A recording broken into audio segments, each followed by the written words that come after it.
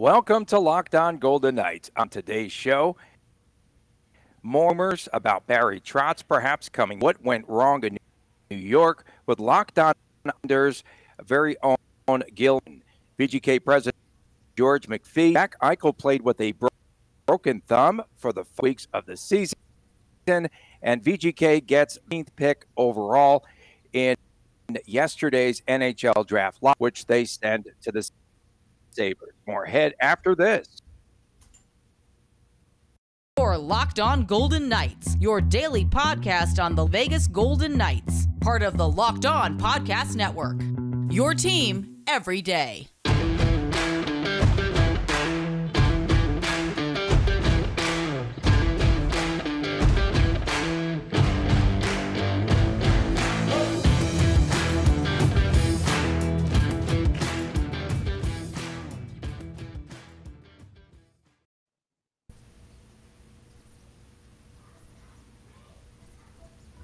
Aboard, everyone. Hi again, everyone. I'm Tony Cordasco. You could follow us at Locked On VGK on YouTube as well as Twitter. I'm at Tony Twitter. Our co-host Chris Gawlik can be Chris G on Twitter, and we've got a special guest. Our good friend Gil Martin joins us today. Locked Islanders, and we're going to discuss what could have led to firing with the Islanders and what could be ahead for amid all of these rumors, perhaps that VGK could be making a run for Trotz during the offseason. Gil, it is so good to see you once again. And were you as surprised as the rest of the hockey world that Lou? Do we know what led to the firing? And was it something on the ice? All that we read, and Lamoriello wanted a new voice in the locker room. It was very much a surprise to me. Wake up Monday morning and there it is in my on my phone. Did not expect it at all. You think about what Trotz achieved in New York: 3 straight playoff seasons, 2 straight trips to the conference final. He's the 3rd winningest coach in NHL history during the regular season. Won a Stanley Cup. This season for the Islanders, it was sort of like a perfect storm of strange goings-on. You're opening the season with a 13-game road trip. You come back home to a new arena, which your team is not familiar with. COVID hits the team. They're missing 6, 7, 8 players a game. They go through an 0-8-3 slump as a result. And then because of COVID on the back end, you have an older team with a lot of games to make up. So of all the factors that made the Islanders disappoint this year, Barry Trotz is very low down on that list of factors.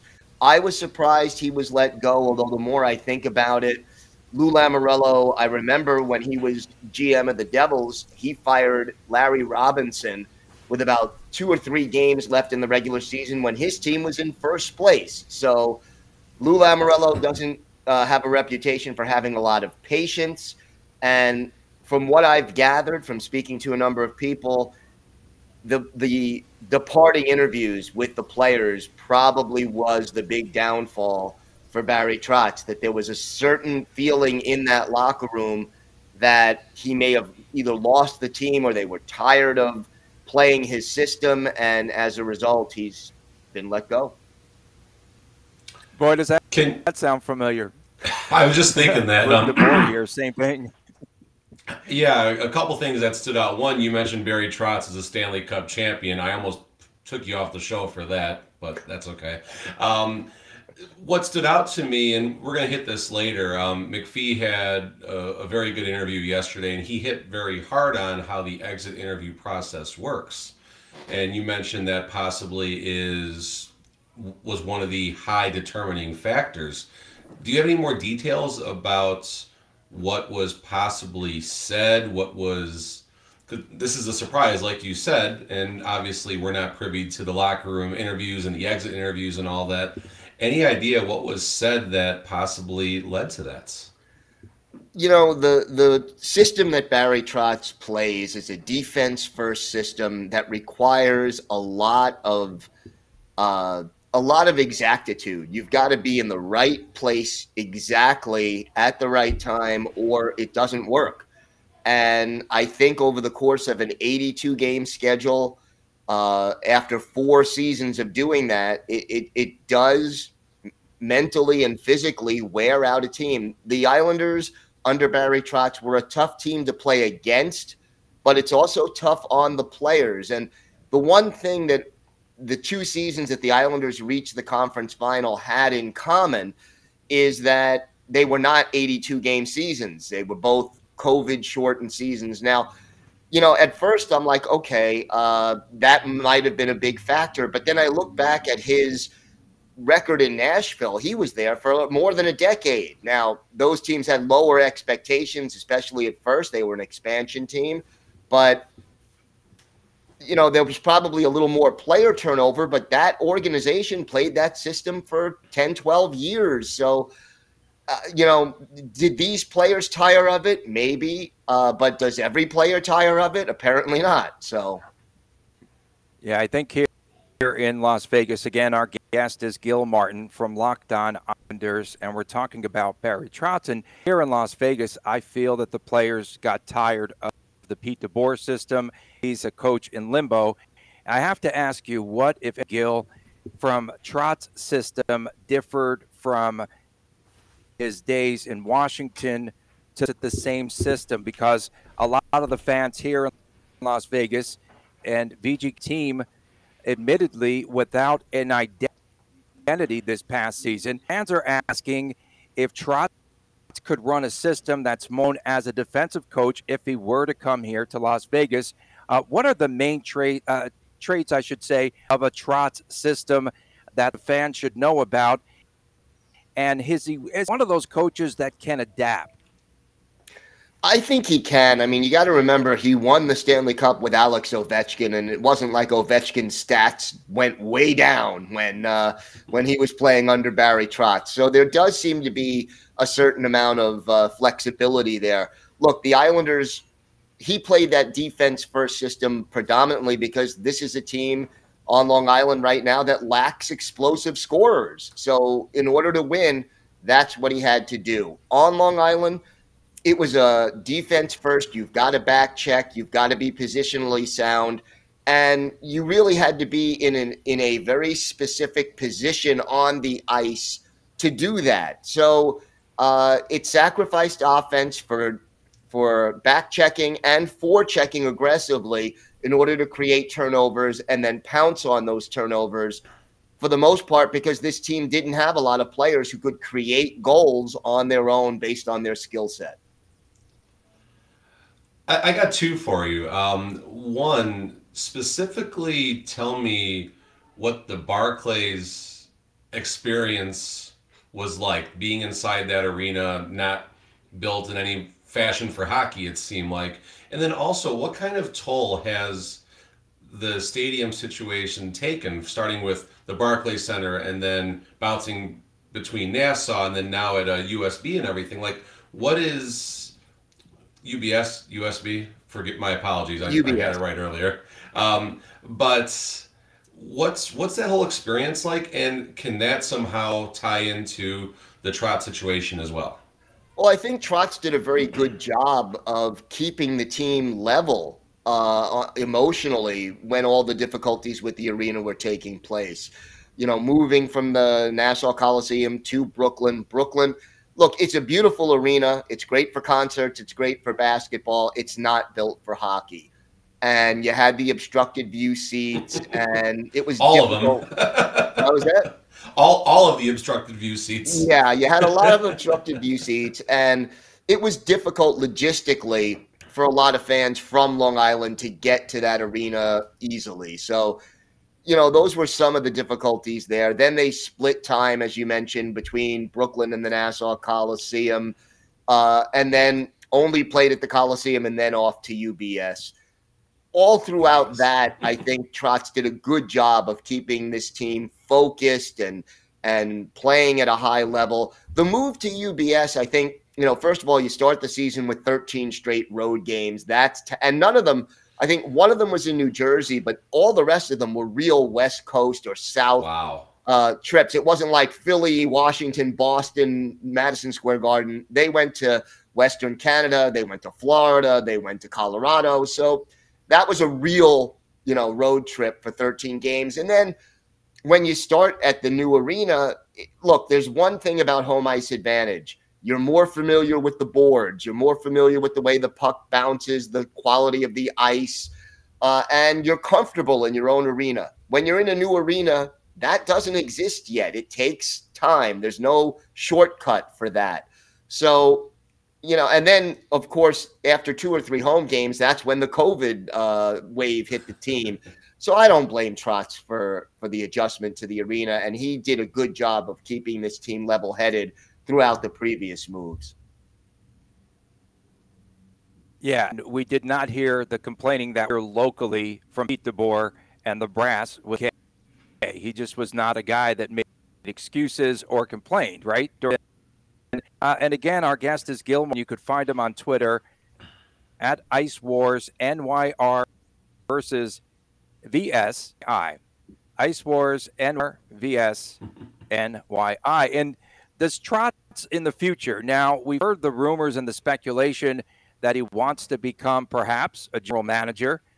I think that, if VGK really wants to get, we talked about this yesterday, Chris and myself, I feel as though the VGK could come up with a package, maybe perhaps with an extension. He's making $4 million a year, an extension, sweeten the pot, maybe give him a raise there, if you will, and then perhaps a promise that he's the next general manager here in Las Vegas. What do you think it might take? Yeah, that might work. You sign him to a 4 or 5 year contract with the promise of future general managership, or maybe it's enough to give him a certain amount of input into roster decisions or trades, or that's language that can be worked out with his agent. But look, at this point, he is one of the better hockey coaches out there. If you can get him, sign him up. That would be my advice to you about Barry Trotz. So just a little more about Barry Trotz. I got some of his stats down here and such. Obviously, he won the cup against us 17-18. Goes immediately, like 48 hours later, he's out of town. 103 points with the Islanders. And then the 2 shortened seasons where runs to the conference finals, then the Stanley Cup semifinals with the goofy divisions and everything. And then all of a sudden he's out. So I just have to ask, and we hit this a little bit earlier, of course, but is there just something beneath the surface about Barry Trotz where he's hard to play for? Does he not always have the team on his side? Like, let's just throw out this last season with all the challenges and everything. What was the buzz about him prior to this season? Was there underlying conditions that there was concerns? Was there something you could have looked at that was a hint that led to this moment?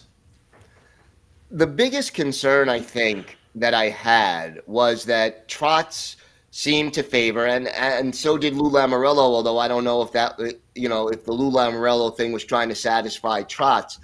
They like to go with veteran players. And one thing He'll fit right in Vegas. There you go. But, too many there were some younger contracts here. Yeah. There were some younger talented contracts. Yeah. There were some younger talented players on the Islanders. Kiefer Bellows, a former number 1 pick. Oliver Wahlstrom, who is a highly regarded offensive player on a team that was struggling for offense. And neither one of them really developed the way that fans were hoping they would under Trotz's leadership. He preferred to go with veterans. And I understand that, because when you're playing a system that is requiring very exact positioning, you want to have guys who know that system, who you can rely on in that system, who will execute it consistently.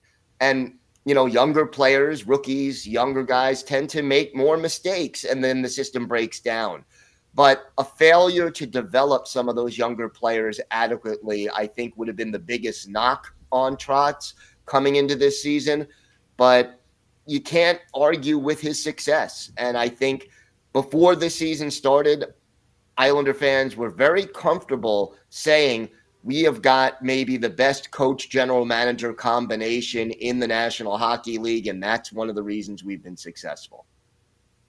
Gil, one final question. Who are some of the candidates to Trotz? Boy, that's sort of wide open. Lane Lambert, who has been his assistant for several years, is one candidate. But realistically, it's sort of a wide open field. I mean, Mike Babcock might be a name. I've heard Pete DeBoer mentioned as a possibility. A little swap, maybe a swap. Yeah, right. Maybe a swap. I've heard Paul Maurice as a possibility. John Tortorella has been mentioned. Rick Tocchet has been mentioned. So those are some of the more experienced names out there. But as of right now, I think it's pretty wide open. And once again, we'd like to thank you, Gil, for joining us. Yeah, Gil Martin is our guest. We thank you so much for being with us.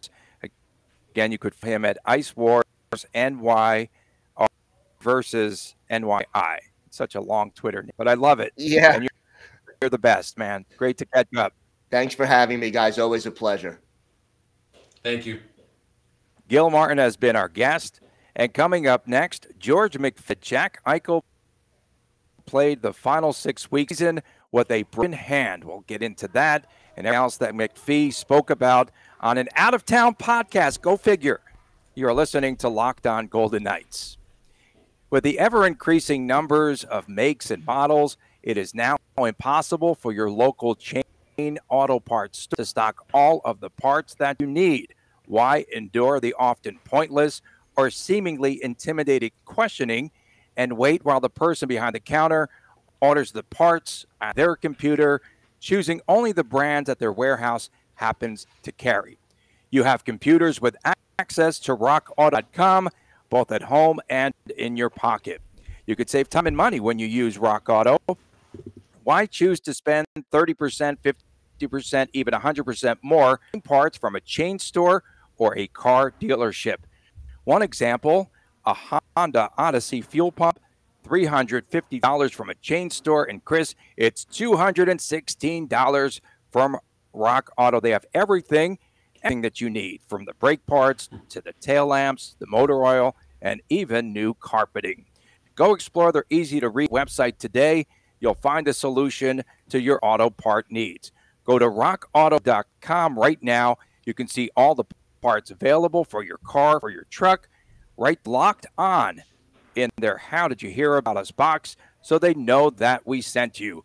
Amazing selection, reliably low prices, all that your car will ever need. rockauto.com. Once again, rockauto.com. Welcome back to Locked On Golden Knights. Thanks for making this your first listen. And each and every day, you can find us on every platform. Tony Cordasco, Chris Gawlik from Las Vegas.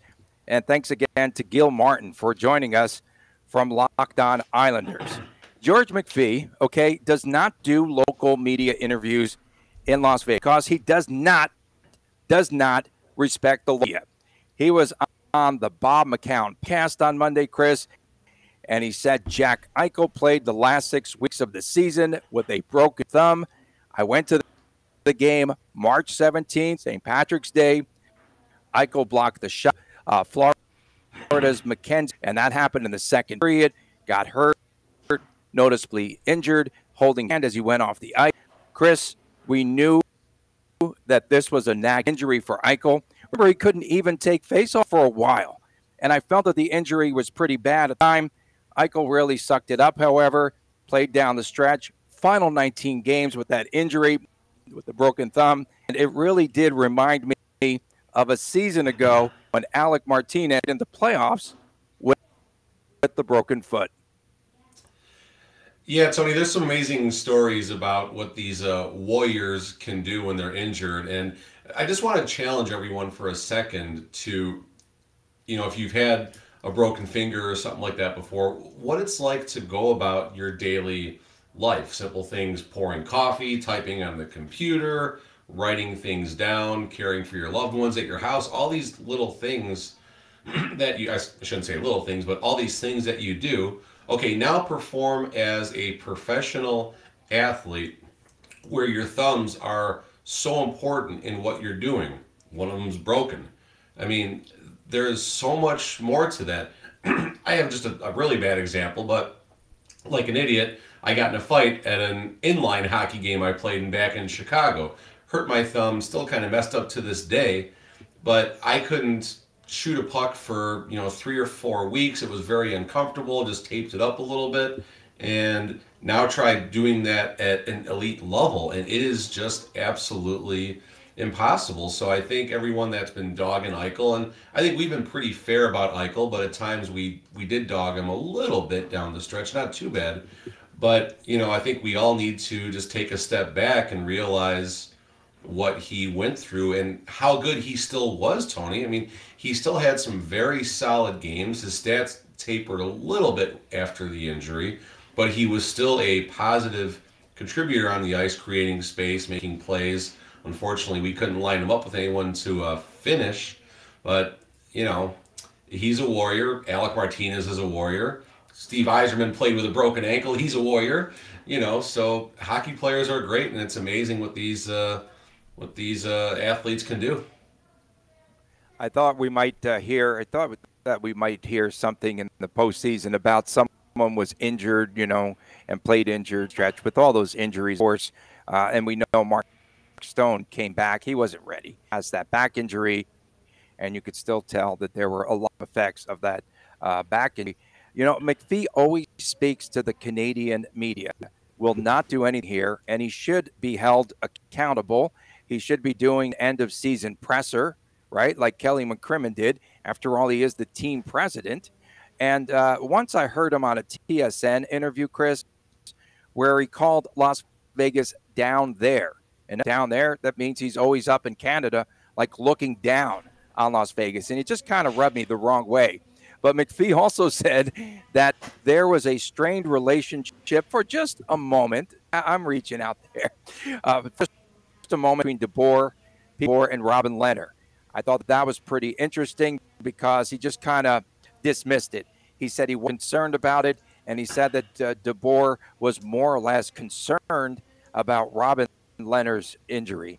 And there's just a lot of stuff floating out there in that front office. And it's just... It's a comedy row. It really is a joke. It's a joke for the entire hockey world to see. The interview was very interesting. I was speaking with a gentleman last night, associated with the team. We'll leave it at that. And his claim was that McPhee is extremely calculated when he speaks. I get all the concern about the media he talks to and stuff like that, and that's his choice. It is what it is. I know some of our local guys were not happy about the interview as such, and that's fair. I totally get that, but it was a very calculated interview. I thought it did give a little more insight to what happens. With Gil, we alluded to the exits interviews, the last interviews that the players have before they leave. And I thought it was interesting hearing McPhee's perspective. So season ends, McCrimmon meets with each individual player. What went well, what didn't go well, where can we be better? Specifically, what is your relationship with the coach? I'm curious how that happens. McPhee, McCrimmon meet a couple of times. McPhee, McCrimmon, DeBoer meet a couple of times. The next meeting that's going to happen now is McCrimmon, McPhee, and Bill Foley. That's going to happen, I think McPhee said as soon as Thursday or Friday this week. I think that's when a plan is going to be determined about DeBoer and what path they're going to take with the head coach. If I had to handicap things, I know we just talked with Gil about the possibility of Trotz coming to Las Vegas, and I'm not against that by any means, but I get the feeling that McPhee, McCrimmon, DeBoer are all on the same page right now. I think that a plan is in place. I think they all bought into it. I think they all believe it. And McPhee, it was not an excuse. It was fact that we had, I believe, 513 man games missed. And McPhee truly believes that's why the team missed the playoffs. So you're not going to put that on DeBoer. He's not going to put that on DeBoer. You mentioned the relationship with Lehner. I thought that was a very slippery slope, and there's a lot more to that story than we're ever going to find out unless Robin decides to start tweeting sometime soon. There is damage between DeBoer and Leonard. Not unrepairable damage. I mean, things happen in sports all the time. It's high pressure. It was a lost season, I guess you can call it at this point. So we heard about the lack of chemistry. We heard about some heated moments. It's all fair occurrences, giving VGK's recent success, 4 straight playoff runs, Stanley Cup contenders every single year, including this year. So I think the ship can get put back on track. We can right the ship, so to speak, and I think the band all stays together. I don't think Trotz comes to Las Vegas. I think they're going to give it another go with a retooled roster and see this plan come hell or high water, so to speak. I felt that the interviews, just based on the players' reactions in the final interview with the media, I just felt that it was damaging because, again, and they just repeatedly spoke about the system and how the system was not working. Well, that, again, directly relates to Peter DeBoer. And they also talked about and being afraid to shoot the buzz. It's not allowable it's not permissible within that system. And to me, I think a lot of these arrows are pointed and slanted towards Pete DeBoer. And I understand there were some great comments there by Pete during that interview. Not finished with the analysis due to all those injuries. I get it. And then the thing that really stood out, the fact that McPhee said it was an interesting comment about the fourth line, right? Towards the end of the interview, he said he felt that it was VGK's best line in the preseason. I love those guys. And he felt that they did a good job in the areas of puck possession, forechecking, playing physical, that they would have a terrific season. And then he had Bouchard and Carrier on that fourth line. And the injuries on that line, he said that they did not play together because not just injuries on that line, but they had to fill in on the first, second, and third lines, right, as well. They didn't play together until the 78th game of the season, and in that game, what happened? Colasar went down. But that was a real interesting comment about the fourth line, and I'm sure it's something you'd like to address because you're gaga over line number 4. I do like that line 4, and we did make the point that it took a long time for that line to get together, and I felt that game against the Sharks for the first 2 periods, that was the game where it felt like the band was back together. Like, it felt like things were actually getting back on track that game. They were rolling all 4 lines. The energy line was providing energy, scoring chances, and Carrier got a goal, I believe, that game. It was just a lot of fun, and that was the first time it felt like I was watching VGK hockey. Another point that McPhee made in the interview that I didn't even think about, but once he said it, I guess it kind of resonated. He said the Stone, Pacioretty, Stevenson line analytically was one of the top. I can't remember if he said one of the top 3 lines or just one of the top forward combinations in the NHL from an analytics perspective, and that's interesting, especially when you got people like Eichel and your boy Carlson and Marchessault and Riley Smith, and we can go on and on about who else is in that lineup. So when you have a line 1 that is one of the best lines from an analytical perspective, now you got Jack Eichel on line 2. You got the misfits wherever you want to plug them in, plus Dadonov, plus everyone else, Janmark, and then you got this energetic line 4 just out there thumping and creating chances. This team, and maybe I am buying a little more into the 513 compromises the team had throughout the season. And,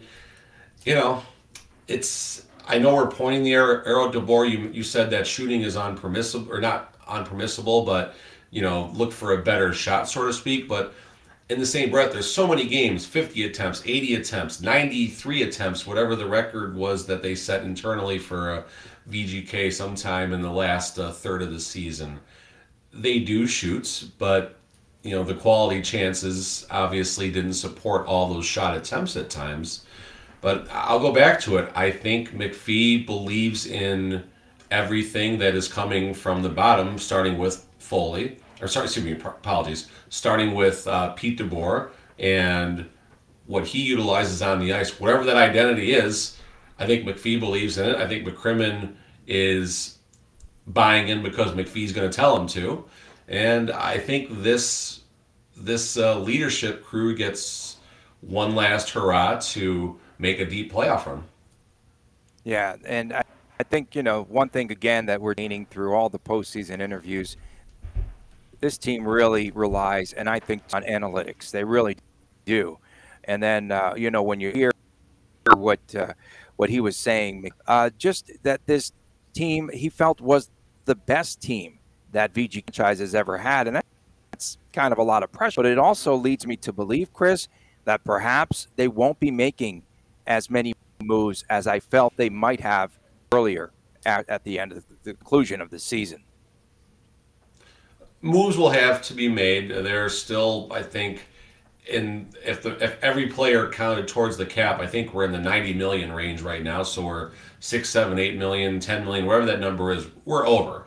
And whether they can simply not re-sign a couple players or ship a couple other assets out to lessen. But McPhee said this as well. It's not just, you can't just park a salary somewhere. Someone has to be willing to take it. So some of our targets, so to speak, we can start with the biggest lightning rod we have in Robin Lehner.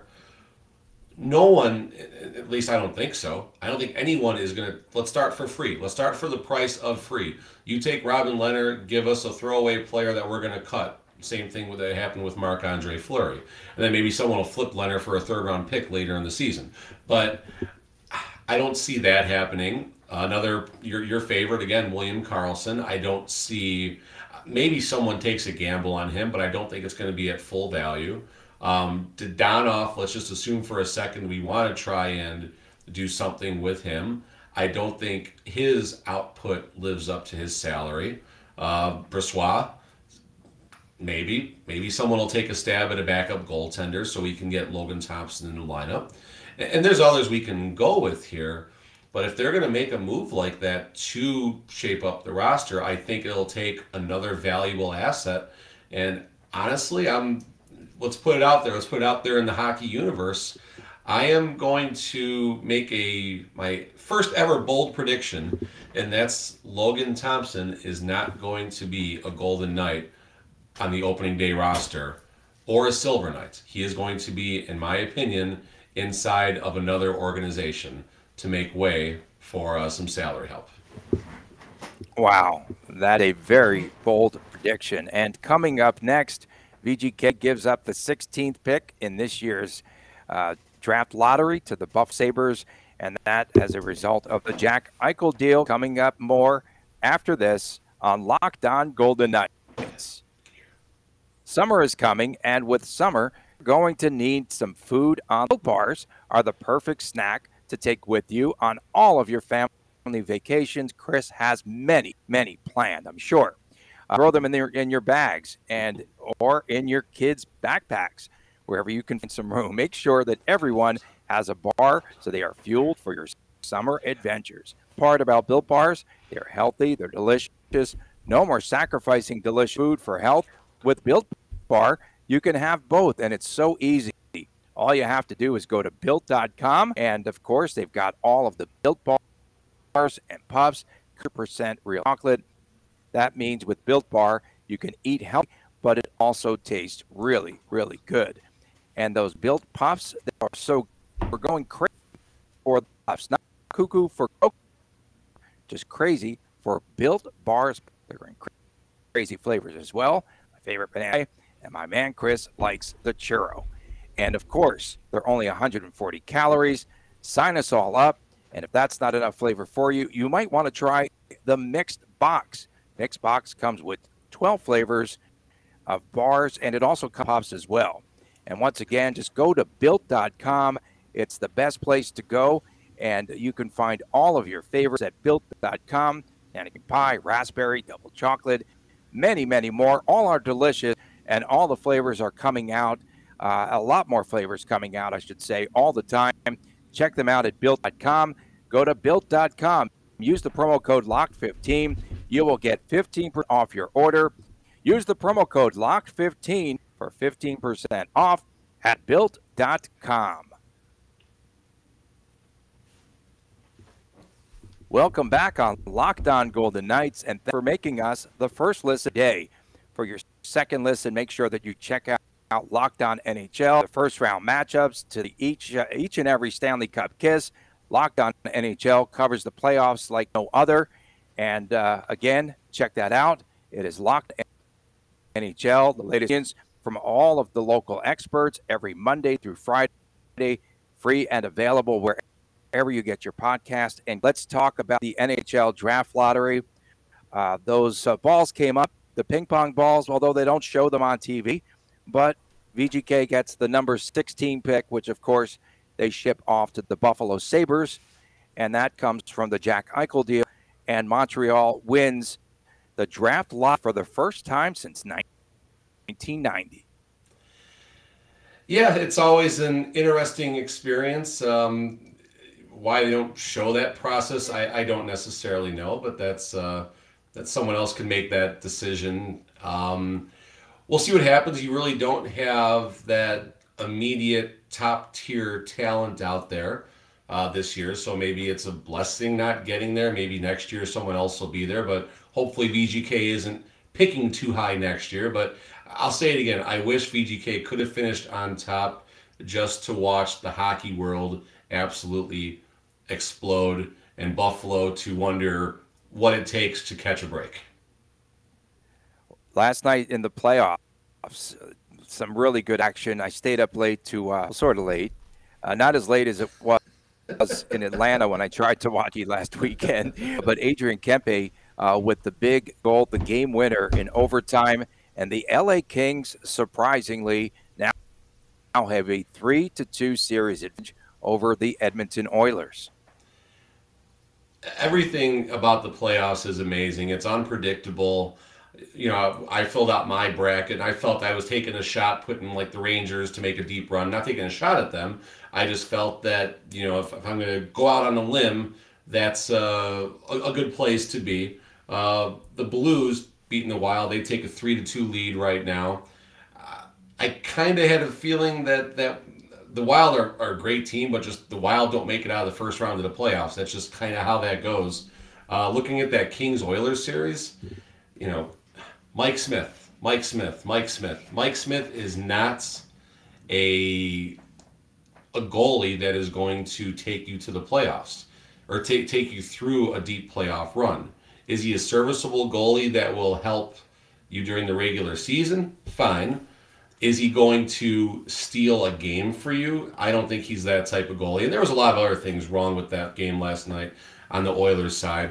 But, man, I cannot imagine that feeling that they have right now in Edmonton. And another individual I was talking with last night, is there a possibility that if the Oilers cannot do it with the combination of McDavid and Draisaitl, do one of those two get moved?